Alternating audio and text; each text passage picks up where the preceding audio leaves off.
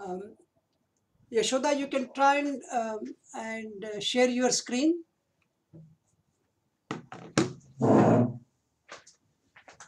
मी video बंद केलाय पण ते चुकून मधलं व्हिडिओ चालू होतो तिकडे जाऊन झोप इथे दिसू शकतं ते तू आहेस ते.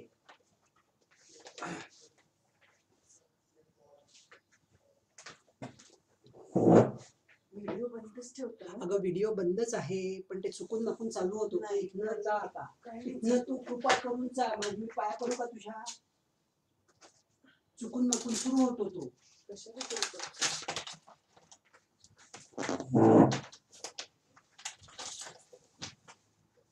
सकाळपासून सांगितलेलं तुला.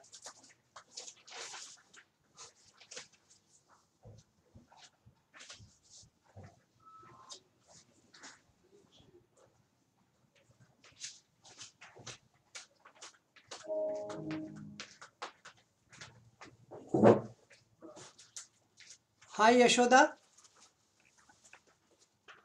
ट्राय करणार का पोहे पकोडा? मग आता मग 6 o'clock. कधी? 6 o'clock. मी पण आता रग्बी स्प्रिंग बॉल तर खाणार आहे.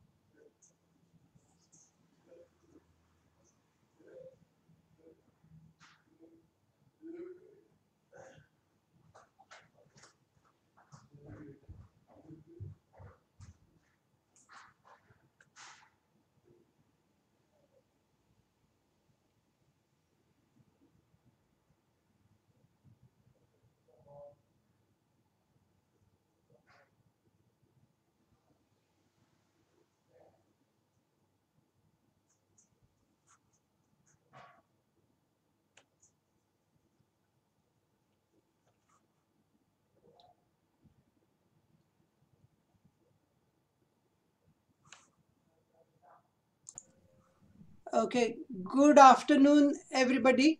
Um, Today's speaker actually doesn't need any introduction to the pediatric surgery team in East London. I thank you, Yashoda, for stepping in because we had some last minute changes to the program, and she agreed to share her experience from global to local experience about outreach. So for those who are not currently part of pediatric surgery team, Dr. Manickchund is a consultant pediatric surgeon for just over 3 years in East London. She comes from Durban. She studied and trained in Durban, and she has worked for more than 2 years in various countries with civil unrest and wars with Doctors Without Borders. And her main area of clinical interest is pediatric surgical oncology and laparoscopic surgery.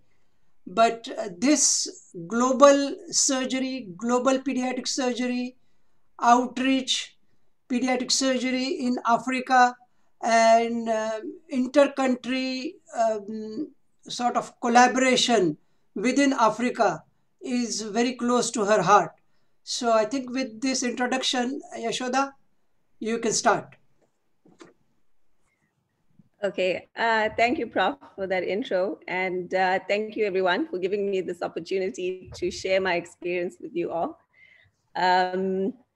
Yes, I think Prof summed it up quite nicely. I'm going to talk to you. It's going to be mostly pictures, and because pictures speak 1,000 words. So I think you will be more entertained by the pictures than anything else. So let me start. What is outreach? So it's defined as an activity of providing services to populations who might not otherwise have access to those services. And you might ask, well, what problem is that for us? And I'll give you a little bit of an intro on my background. I grew up Hindu with the teaching of Seva, which is service to humanity. And I am proudly made in South Africa, born in KwaZulu-Natal in King Edward Hospital. And I believe in the concept of Ubuntu, which is Ubuntu, Gubuntu, Gabantu, which means people are people because of people. And more simply put, I am because you are. And I also grew up with teachings of unity and diversity. And what better place than South Africa to grow up with these, in a melting pot of cultures and races and backgrounds, and to have united against a system of apartheid and against oppression and segregation. So I grew up thinking that altruism was the most noble of life purposes. And I'm sure all of you would agree with me. And I know our department is very much from that vein. So what is humanitarian medicine? Is there such a thing as humanitarian medicine? Because isn't all medicine humanitarian? Well, I would say that it is, but there is another faction or another concept of humanitarian medicine, which falls outside our usual scope of medicine in our own countries. And that is battlefield medicine, emergency teams going to disaster situations, and that might be natural or man-made disasters, and medical aid to remote areas in countries that cannot afford to provide that medical aid, as well as health education in those areas, and help for marginalized groups in affluent countries. So this is like refugees, for example, in recent times, presenting in Europe and in the US, who are not included in their healthcare. And this is often or mostly provided by non-governmental organizations. So this is a cartogram, and a cartogram is a diagrammatical representation of data. So what you can see here is a map of the world with diagrammatically showing the population. And you can see that India is very fat, and so is China. It takes up most of the page because the screen, because they have the most population. So this is just an introduction to what a cartogram is. And then I'll follow up with child mortality, and you can see where the increased child mortality is. The Americas are doing pretty well in that respect, but you can see Africa is big and fat, and so is India and Southeast Asia. Then GDP is almost an opposite of the last one, and that makes sense. So Europe is nice and fat, and so is the US and Japan, but the rest of the world is pretty much non-existent. And the total spending on healthcare obviously matches this GDP map. They also looked at health service quality, and they gave a score for essential services out of 72. And interestingly, the worst off was Sierra Leone with half of that score. And most of Africa, quite low. India is doing, and China did pretty well. So coming to the distribution of physicians, and I think we are all physicians watching this, and these are pretty old statistics, but the ratios and the percentages are pretty much the same. 50% of physicians live in territories with less than a fifth of the world's population, and the worst fifth are served by only 2%. So this is the cartogram of physicians working, and you can't even see Africa. It's supposed to be that sliver of red where Africa should be. So after my community service, I watched, or during my community service in 2009, I watched the news and I watched the Haiti earthquake. And I thought, well, I'm a qualified doctor now. I would like to go and help. So I joined Médecins Sans Frontières, and that you'll hear me saying MSF a lot, which is the French translation of Doctors Without Borders, because that's basically what they call it. It was started in France. And they believe in the human right to healthcare, regardless of race, religion, color, or creed, or financial, cultural, and geographical context. And this really rang true with my own principles, and they seemed to be an NGO that represented my beliefs and my my goals for what I would like to, you know, what I would like to achieve. So, and these, I think we can all agree that this is a basic right, but it also matters. I also don't believe that being poor should affect your access to healthcare in any way, or what culture you are from. So if you are born into a Muslim country with Sharia law that everyone in the world looks down upon, that doesn't mean that you should not have access to adequate healthcare. And also the geographical context. If you are born in a place that is quite remote with less infrastructure, it should not affect whether you survive an illness or not. So once I joined MSF, I thought, okay, send me to Haiti, but they didn't do that. So I didn't speak French, and that was their biggest problem. But they decided to send me to Pakistan. And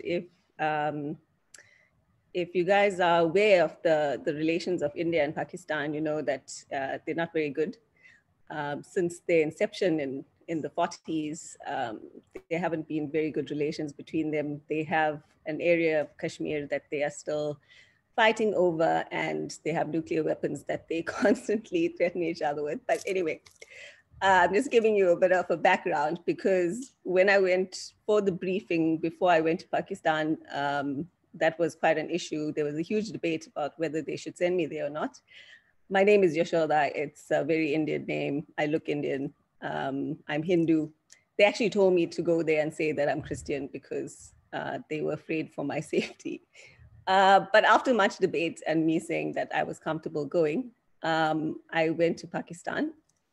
And more specifically, this area here, which is the Northwest Frontier Province, Khyber Pakhtunkhwa, and it's on the border with Afghanistan. And between this is the Fatah, which is the federally assigned tribal areas, which you don't see on this map, but basically it doesn't fall under any country because it's ruled by the Taliban and extremist groups. So I was somewhere around there in a small town on the border. And the Fatah is also the area that Obama was bombing with his drones at the time. So this was a very neglected area as far as healthcare was concerned. What people should understand is that even though it's a very conservative Muslim area with quite extreme laws and societal um, laws, the people there are not all extremist and terrorist, and they still deserve healthcare. And they were also victims of terrorist attacks, and they actually needed mass casualty plans. They needed trauma assistance in that area because they also suffered from the bombings of these terrorists. So the other thing I should mention about MSF is that our vulnerability is was our safety, and we didn't have weapons. Our hospitals didn't have weapons. We met with both sides of the conflicts, and they understood that we were there only to provide healthcare and to anyone. So anyone from either side of the war conflict. We did not take any political sides. So this is Timurgara. Unfortunately, I couldn't take a lot of pictures. I had to be in the car at all times. There were very tough security regulations for obvious reasons. And we mostly traveled in the cars from the office to the hospital and back to the house. And these were the sites of Pakistan, very deep rural Pakistan. Here you can see little girls. Okay, so a little bit about the Pashtun culture. They're known for their deep religiosity and extreme religious behavior, but also of their social, traditional, and family pride. And every family there had an AK-47, and their pride was very important to them. So they didn't have any problems in shooting anyone that threatened their family, or even someone within the family that threatened the family pride. On the opposite side of that, they were very warm and very hospitable. And we used to say that Pashtun people made the best friends and the worst enemies, because if you were their friend, they would kill for you. And if they were your enemy, then they would kill you. So it was quite extreme. And part of that extremism was the segregation of the sexes. And here you can see ladies with burqas. And I think I have another picture here, where society was like this. You didn't see women. They were hidden under burqas. And it wasn't only that they were invisible to everyone else. They were also, if you were on the other side of the burqa, which I tried on, you can't really see much. I wondered how they moved around so deftly without any peripheral vision. But this was what they were used to. And it was very challenging for me, of course, coming from a Western society, to deal with this problem. But it also, more than that, it was about how they treated their women, which really disturbed me. So 10 days after I arrived in Pakistan, there was a massive flood, and maybe some of you can remember that on the news. And it didn't affect Timurgara, but it affected the surrounding areas. And this is Chaktara Bridge. So we were cut off from Peshawar, which was our referral hospital, which made things a bit difficult. And also we had to deal with a lot of cholera post the flood. And I say the curse of the flood ferry because that happened 10 days after I got there. And when I went to Thailand on my R&R in between, I also went, there were floods there as well. So I became known as the flood fairy. So this is where I worked. It's the emergency room. You can see our sign there of no guns. And this is our security guard who made sure that that happened.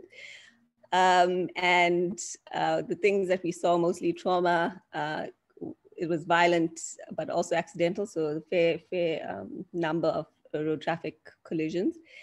as well as cardiac emergencies, which are quite rife, and medical emergencies, tropical diseases because of the rural area, and the cholera outbreak, like I mentioned.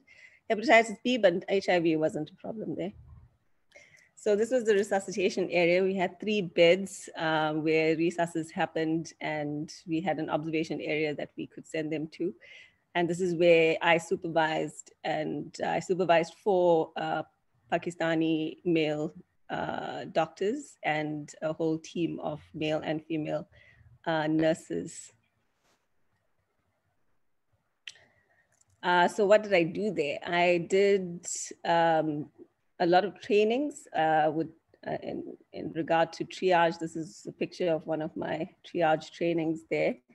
And I also planned a mass casualty plan for them, and we practiced that in the event of a bombing. There was one bombing when I was there on Christmas Day, but it didn't give us many rare cases.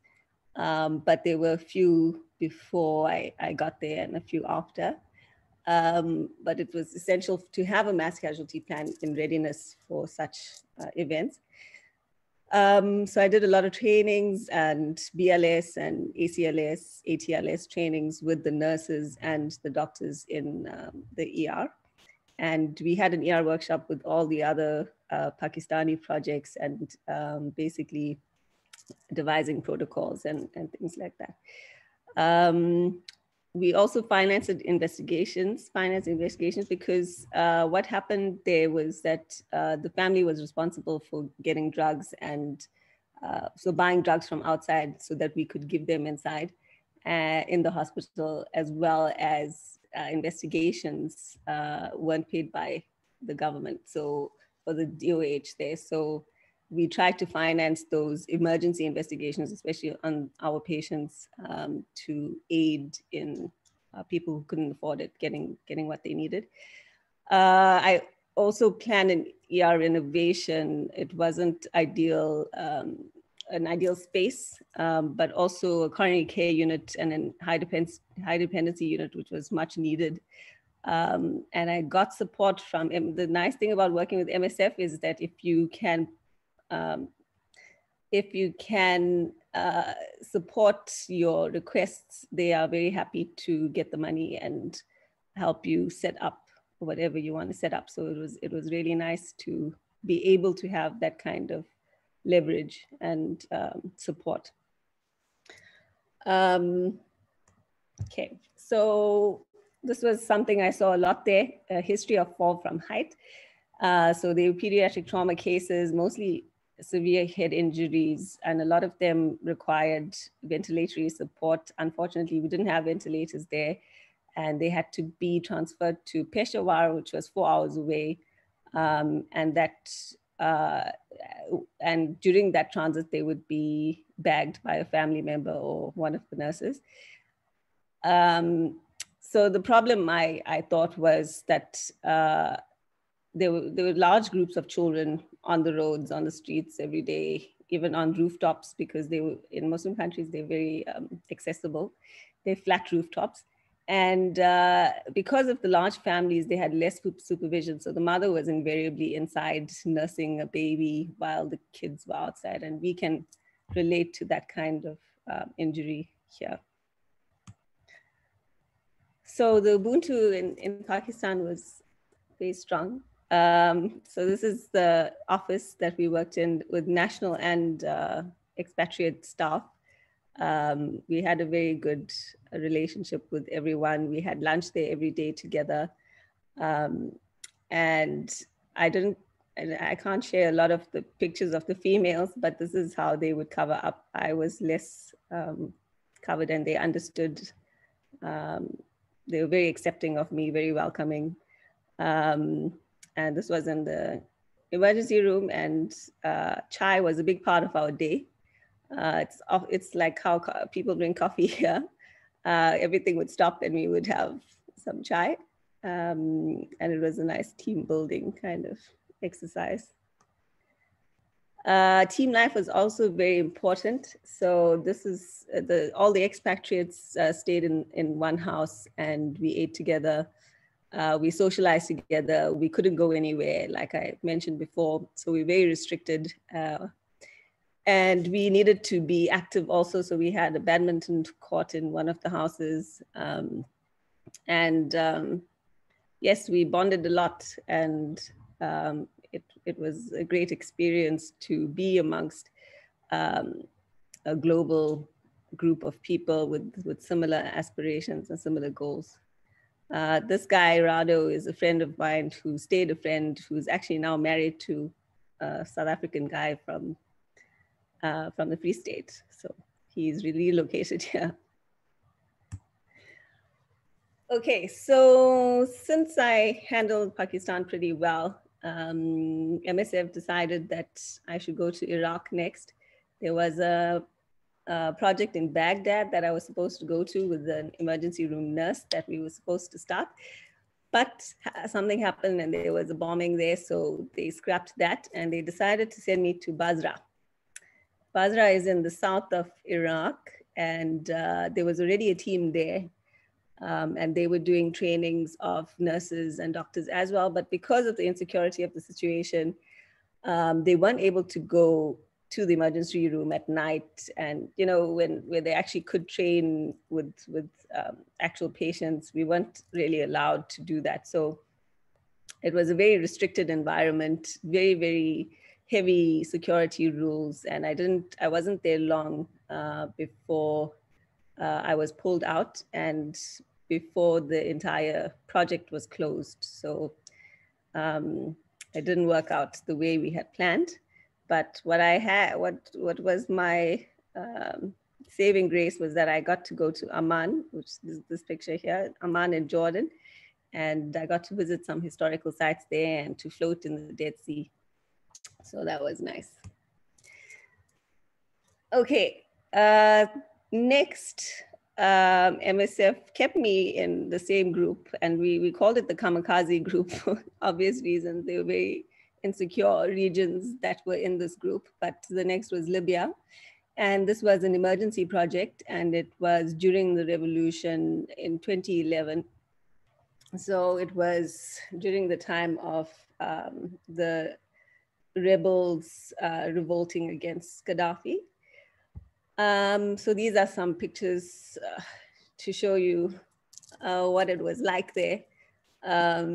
I was in Benghazi for most of it. And Benghazi was the rebel stronghold of the revolution. It was the area where the most rebels came from. And rebels is not the right word, because they were educated people. They were people that were just revolting against a very oppressive regime. And Muammar Gaddafi was a benevolent dictator, I like to call him, because he took care of his people, but he oppressed them and he oppressed their freedoms, because if they did speak up against him, they would be killed. And that's what happened in Benghazi. So this is the shellings that from Gaddafi's attack of Benghazi.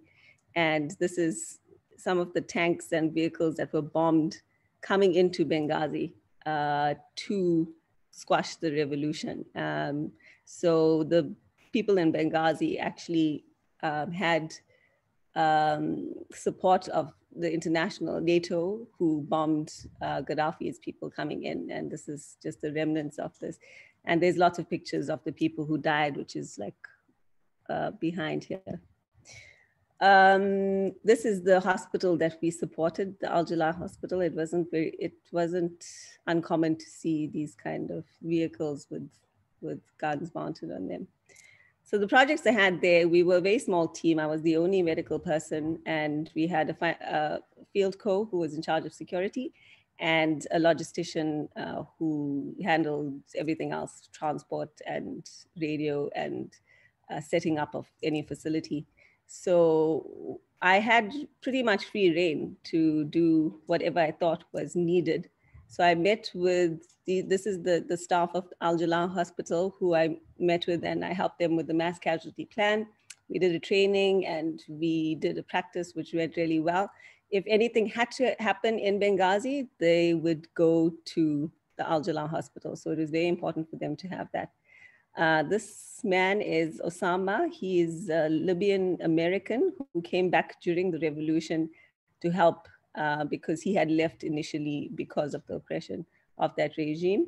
And he came back to help, and he and another doctor, a Libyan doctor, purchased some ambulances and this field hospital, which they themselves, out of their own, they weren't supported by the DOH, but they did this privately. And a whole bunch of medical students like this guy who volunteered themselves to go to the Eastern Front Line, which was in Ajdabia. And they would drive to the front line where the conflict was going on, and they would bring back the war wounded.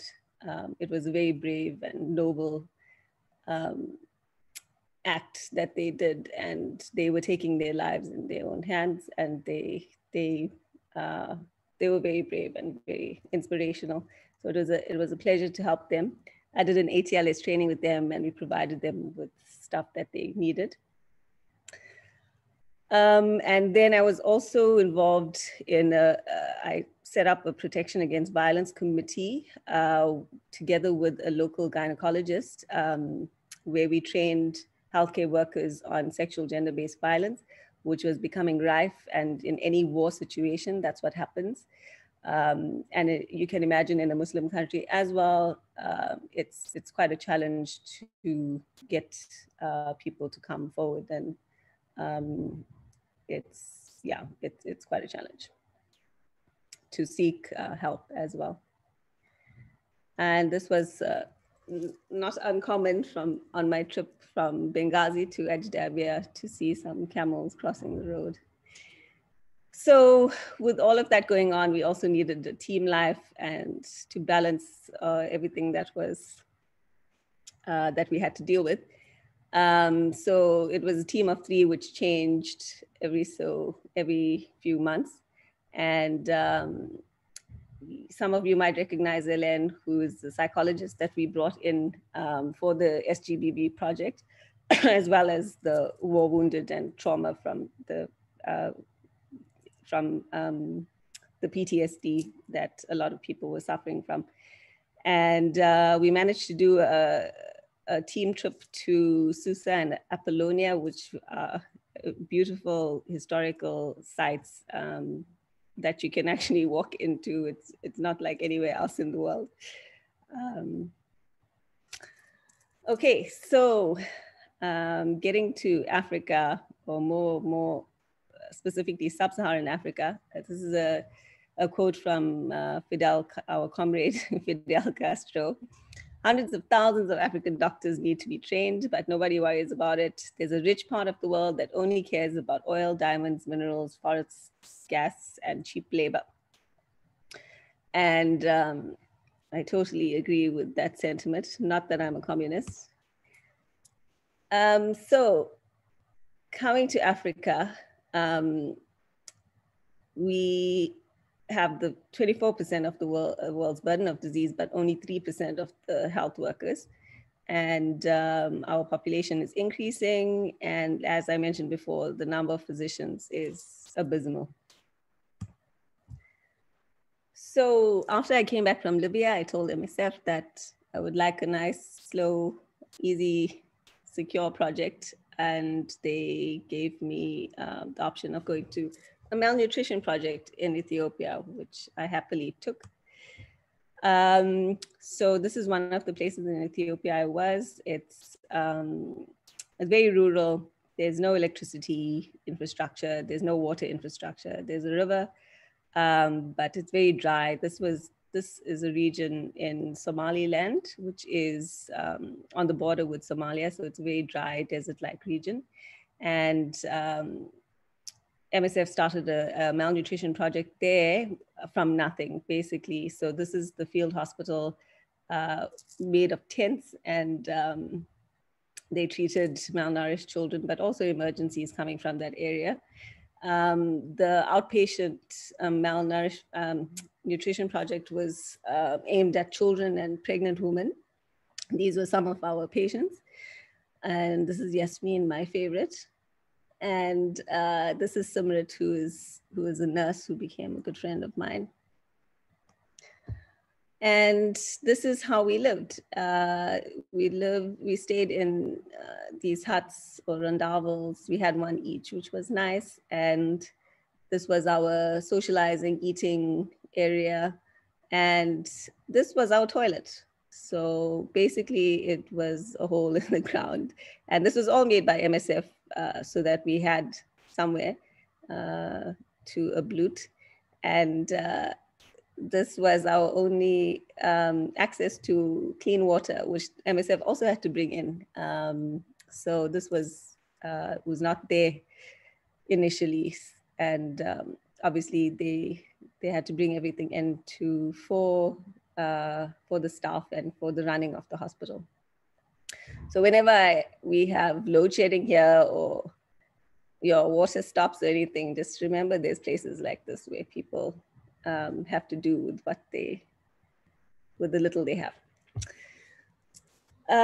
So once I had enough experience in that malnutrition project, I was sent to another province, RC, where I did an expo for setting up a new malnutrition project, because even though it looks nice and green here,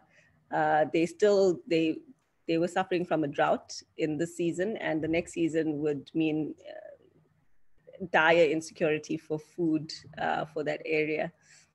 Most of the population was very rural. This was a village that we went to, which was in a valley, and the nearest health center was hours away by foot and up a mountain. So they were very remote. So we decided to do some outreach there, and we set up an outreach project going there, but also to support a lot of the health centers in that area. And the Ubuntu in Ethiopia also, this was in IMI. This is Simrat doing a coffee ceremony, which if you've been to Ethiopia, or if you know any Ethiopians, you know this is quite a nice, very hospitable coffee ceremony that they do for you. This was my team going into RC. I was the only female, but they made me feel very comfortable, and it was quite pleasant. And that's Yasmin again. Okay, so coming to surgery. Once I got back from Ethiopia, I decided to torture myself by specializing. I'm just joking. I decided to go into surgery and get some surgical experience. So I actually first I joined a rural hospital in KZN and supported an HIV project that MSF had there. They asked me to do that, so I did that with them. And then I joined the pediatric surgery unit in Durban. So the global surgical workforce is even more shocking than the physician, as you can imagine. In sub-Saharan Africa, there are 0.5 surgeons per 100,000 people, and it's less than 1% the surgeon density of other high-income countries. And these are some more shocking statistics to look at. This is obviously the developed world and the developing world. And yeah, you can see for yourself. So I looked at the number of pediatric surgeons, and these are just some examples that I put on. And South Africa, I think, is maybe on par with Nigeria. We must have 40 to 50 pediatric surgeons at the moment. But you can see there are countries who are in dire need of support. So once I qualified in 2016, I decided I would try more outreach, and I went to support another pediatric surgeon, Bob Nandi, who was British, but he was in Lilongwe in Malawi, and he needed help.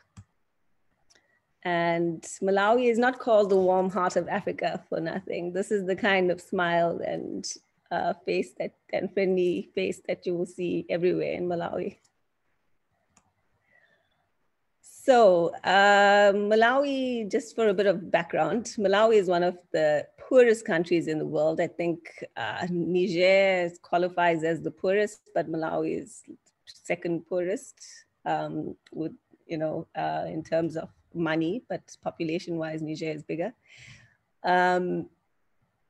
So they don't have money for healthcare. And we were in Lilongwe, which is the capital city of Malawi, but the resources there were extremely poor. And I'll show you some of what I'm talking about. There is a pediatric surgeon called Eric Borgstein, really remarkable man in Blantyre in Malawi, and he serves half of the country, but someone needed to be in Lilongwe as well, and that was what Dr. Nandi was doing. So they have tumors for Africa also, and they are very late presentations. These children are coming from rural areas with poor infrastructure, often walking from villages and very far out reaches of areas. They also have a longer wait for surgery because they aren't surgeons, they aren't facilities to do the surgery. And also a lack of resources. So you would be hard pressed to find a bottle of Hibitane in this hospital. And I'll show you more of what I mean, but things like consumables like diathermy pads, we used to reuse multiple times as much as we could because we couldn't just discard it. So that was what we were dealing with there, and tumors like this. So just to give you a picture of what we used to deal with there, there was a case of Wilms tumor in a 3-year-old girl. We did the operation in this, well, first of all, she got only vincristine because that's the only thing that was only drug that was available there. And a Ugandan pediatric oncologist was there. He was a volunteer worker paid by an NGO, otherwise there wouldn't be anyone there, of course. And they also paid for the chemo. So she only got vincristine for a couple of months and had an ultrasound showing that there was some improvement and was planned for surgery. So we did her surgery here, which is actually their burns theater. There's light coming in from the windows, and this was a light that Dr. Nandi just brought in from his home. It's just a spotlight light, not surgical light. And we did the operation there. Also, they don't have anesthetists at all. So clinical officers who are actually not even medical are trained to give anesthetics there. And they are obviously not very comfortable with children, which is why they had a longer wait, the pediatric cases. Luckily, there's a Texan NGO, there's a Texan hospital, Texas Children's Hospital, which supports Lilongwe, especially the pediatric department. And a pediatric anesthetist came while I was there so that we could do a long list of tumors and PSAPs and Hirschsprung-Spoelsruhs, all these major operations that had been waiting for months.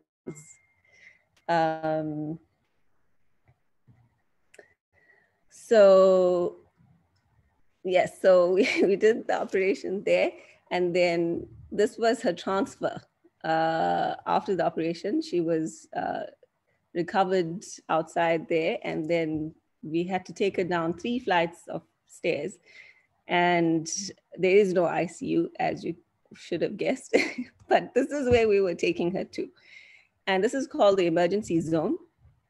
It is a pediatric resuscitation unit, more accurately.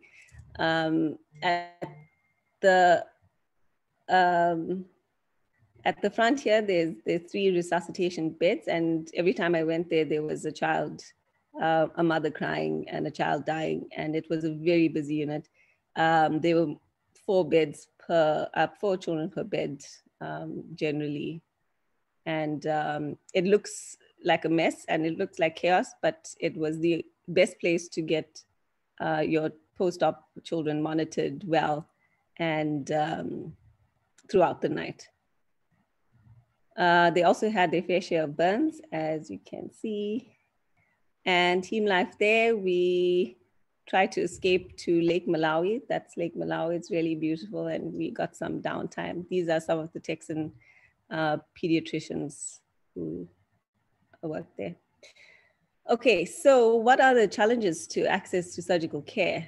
We talked about some of it already: poor infrastructure, human resource shortages, of course, poor referral systems, and professional isolation, like in those areas that I went to, and the lack of educational resources. So what can we do? We can train more medical officers. We can try task shifting like the clinical officers in Malawi. And we can strengthen our referral systems. We also can educate and support rural doctors in those referral systems and improve our internet connectivity so that we can have better communication and training. So coming to home, my MEd was done on pediatric surgery outreach. I looked at the referrals coming into Durban and the delays in transport and delays in diagnosis and transport, and how it's related to morbidity and mortality. And obviously, not surprisingly, it was statistically significant that the longer the delay, the higher the mortality. So I identified Mkhanyakude as the district most in need of an outreach program. So this is Zululand, actually, not Mkhanyakude. And then I think you'll all recognize Prof. Hadley over there. And this is Prof. Hayes Jordan, who is the leading expert in rhabdomyosarcoma from America. She was visiting us, and we took her on our outreach visit. And what we found was district hospitals with very good surgical operating rooms and facilities and wards that could manage uncomplicated patients. So what are the pitfalls of an outreach program? You will always get mixed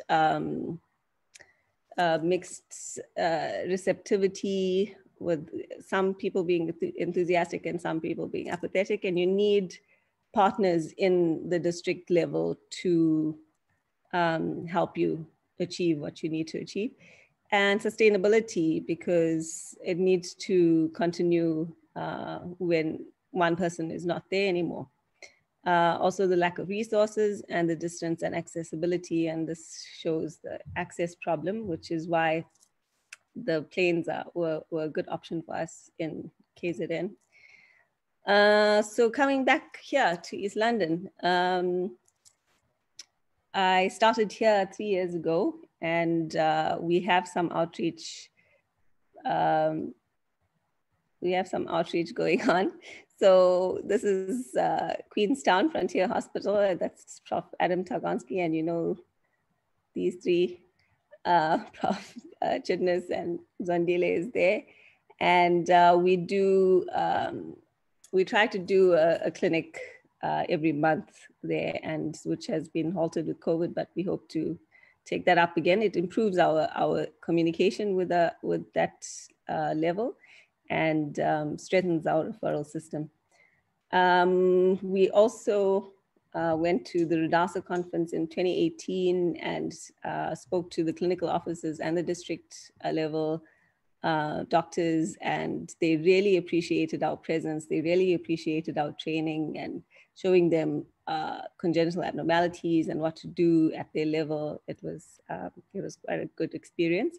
And this is Dr. Thomas. We went to Amtata in 2018, to give them a talk on pediatric surgery outreach, oncology, sorry. So what are the ideas going forward? I believe that we can start a BRICS initiative, which is Brazil, Russia, India, China, and South Africa. We already have an economic alliance, and I believe in the health sector, these middle income countries in the developing world can act as leaders in the developing world rather than high income countries where most of our protocols management research is coming from at the moment. So I think a move in that direction would be beneficial for the developing world. Also, I think that South Africa and all these countries should act as leaders and support the rest of their region. And for us, that's Sub-Saharan Africa. And I've shown you how dire the need is.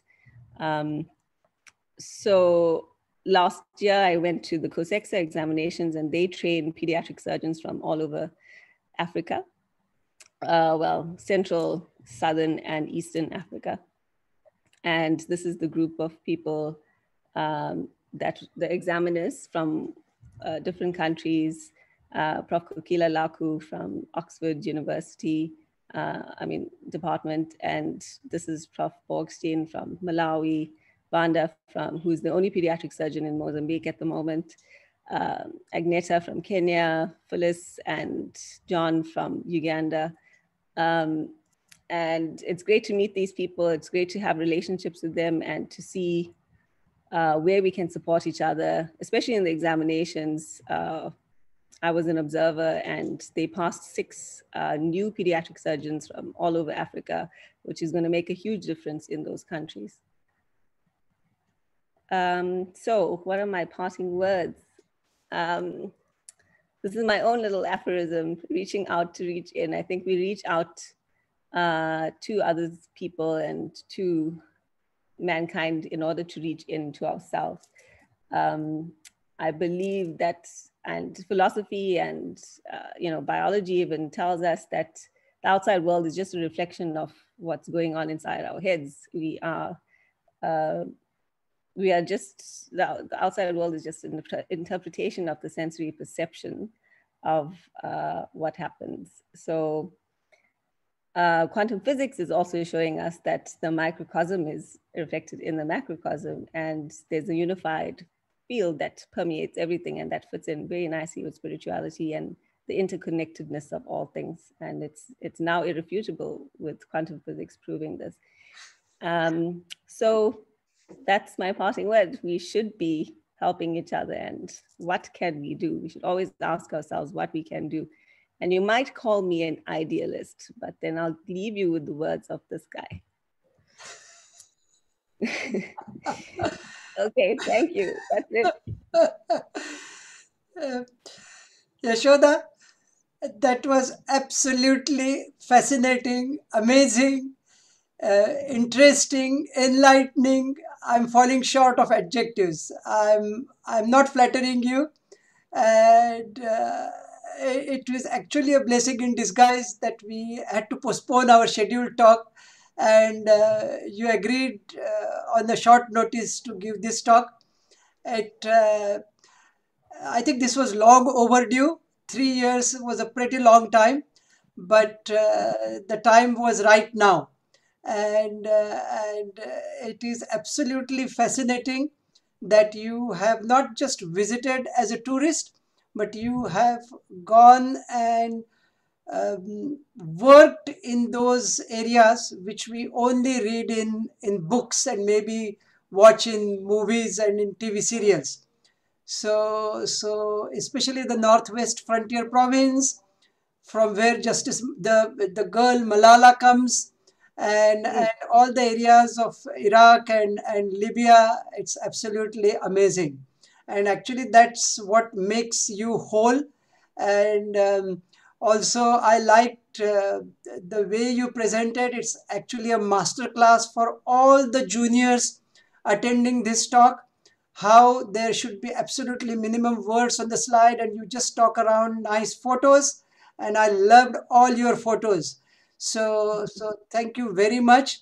And I don't want to take too much time. I'm so happy that I could see lots of familiar faces in your photographs of COSEXA. And we have also contributed a little bit towards the examiners. Ken Muma, who is a pediatric surgeon in Kijabe in Kenya. He was our fellow in 2013, and we very fondly remember him, and he was an examiner. So I think, Yashoda, we have made, or we are making a small difference. You and I have spoken informally about this. Our dreams are big, but I think we must always dream big. And even if 50% of your and my vision comes true, it will be a very significant achievement. So I think we, through the GICS and the BRICS Alliance and COSEXA, um, the pandemic will be over soon, if not in 1 year, 1.5 years. So we will start that program like how Dr. Mbaye visited from Dakar, Senegal this year. I'm sure if not in 2021, in 2022, we should be able to restart that program of uh, pediatric surgeons from the rest of Africa coming and spending a few months with us. So I think without really eating much time, I would like to invite Professor Colin Lazarus to just give his thoughts and its comments. Please, Colin. Should I start? Yashoda, Yeah. that was an absolutely superb talk. And it's testimony to your courage in going out to places where most of us would not wish to go. And it's been a remarkable testimony to what you've done so far with your life, and I just congratulate you for that. So can I ask you two questions? Yes. Because I'm sure you just slipped over them. The first is, were you fearful at times? And the second one, well, talk to me about that first, and then I'll ask the second. I actually wasn't, and I'll tell you why. I really I had a lot of faith in the security that MSF provided. I was very, I felt very secure at all times. In fact, I even challenged some of their security rules in Pakistan and things, because I felt so welcome. It wasn't always like that, of course. When I first went, it was a bit of a challenge. The male doctors and nurses even didn't like the idea of me, but they warmed up to me, and I felt quite comfortable and safe, because those are the people of that, that area. The same in Libya. And those were probably the most insecure areas I was in. There was a bombing when I was in Benghazi, but MSF is very quick to react. They kept us under house arrest for a while. They even considered flying us out, but then everything calmed down, so we managed to stay. We even managed to do some traveling in Libya. So honestly, I didn't feel. I wasn't actually scared in any of those situations, which sounds weird, but you know what?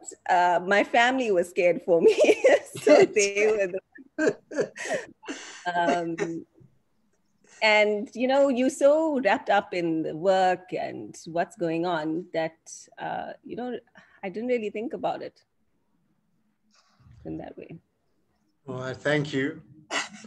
And if I may ask the second, yeah. Were there times when you worked many days consistently on duty, nights and days? No, I would say no, because like the MSF is very, very careful not to put too much pressure on you, because you're already under a lot of pressure being in this strange place. And so one of the security rules that I broke while I was there in Pakistan was we weren't allowed to go at night. It was only the surgeon and the anesthetist who could go to the hospital at night. And I broke that security rule when I went to help out in the night during Ramadan, because my colleagues who were national staff and from there were fasting. So I felt bad and I wanted to help, but I got reprimanded for that quite severely. And no, like I'm saying, even in Iraq, we couldn't go anywhere at night. There were strict security rules, so we didn't work through the night at any point. Good. Thank you, Yashoda. Okay. Thank you, Colin. Shoda, I just want to make one minor observation. This Somaliland, aren't they now sort of claiming to be a sovereign country? Because there have been delegations from Somaliland medical fraternity to Mm. GICS meetings and even at WOFAPs. And I believe they have even started a medical school there. So was that had that started happening while you were there? No. So this was in 2011, Yes, and they were still part of Ethiopia. And Ethiopia has different regions, and there's like highlands and lowlands. And yes, the highlands is, the Addis and all those places, and that's mostly where the governmental organizations and the organization of the country or bureaucracy comes from. yes, But there are factions like Somaliland, Somali people in Somaliland, but also the Oromia, and I forget the region name, yes, but they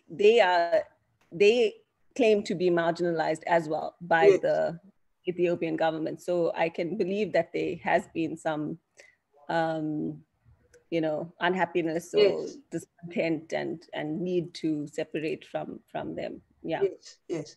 And just one sort of comment, what worked in your favor is that you followed the local culture, because when you went to three of these Muslim, into inverted commas, countries, Yeah. you dressed like them and you respected the local culture. So I think that is something, again, we all need to learn, the juniors need to learn that when wherever you are, whether you are in East London or wherever, you need to respect the local culture and try and sort of behave with respect. So I think that really went into your favor, Yashoda. Yes, it was very important to assimilate Yeah. culture-wise, especially in Pakistan, because like I said, if Yes. they don't like you, they'll kill you. So Yeah. I was lucky that they warmed up to me. Yeah. Uh, Otherwise, I would have been in trouble there. So Yeah. And um, you were so of the wrong religion there. wrong religion, yes. Yeah. Even But though of they the knew. right color, but wrong religion. Yes. Yeah, yeah. Yeah. I was. And Okay. I didn't bother to lie about that. I Nah, mean, it was obvious to everyone. that So, it's better to but tell the truth. I have so many warm stories to share about Yeah. Pakistan and the people there, because everyone assumes that, that part of Pakistan is full of extremists and terrorists, and they all believe in this kind of, violent behavior and, a way of getting their way. But the people that I met and I worked with were amazing, wonderful, warm people. I And think, they were nothing like the Taliban, where the Taliban actually does come from there, yeah, but they were nothing like that. I think that's your talk for next year, Yashoda. Okay, I need to get comments from our two other Yeah. consultants, two, three consultants. So, Selo, I know you had some technical problems today. Are you still around, Selo? Is Dr. Machaya still around? I don't hear him. I know Dr. Majola is there. So, Kululeko, you want to make any comments, ask any questions?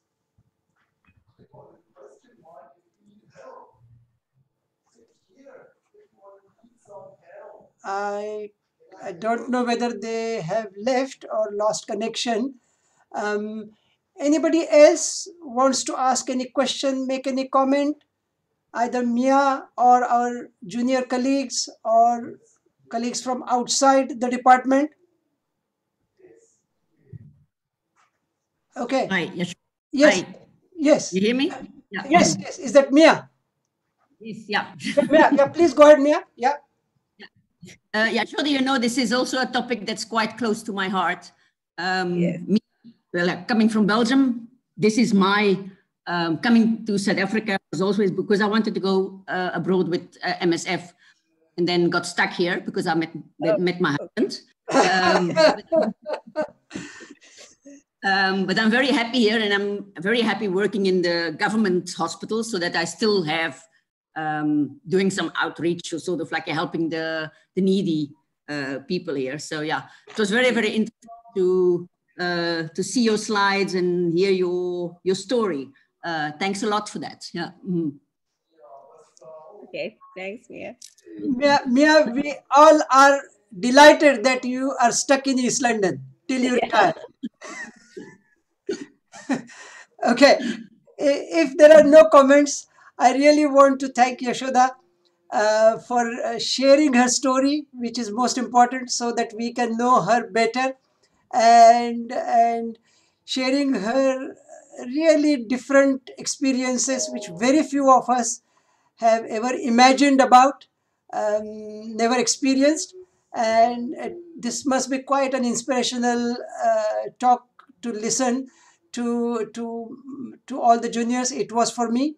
So we are actually finishing right on dot, 62 minutes, which is also good. So thank you, everyone. Have a good evening. And next week, Dr. Manickchund will host the meeting, and it will be on stress amongst doctors and how to prevent it and how to look after yourself and your colleagues. So good night all.